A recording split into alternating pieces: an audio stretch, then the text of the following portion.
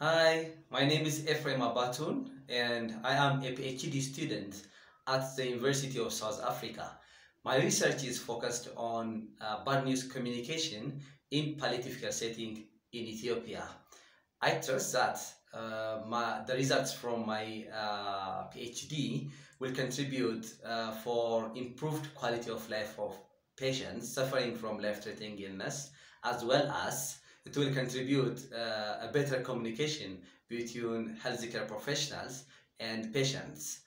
You guys, students at the University of South Africa, I would like to encourage you to turn any challenges that you might come across during the time of Corona into opportunities.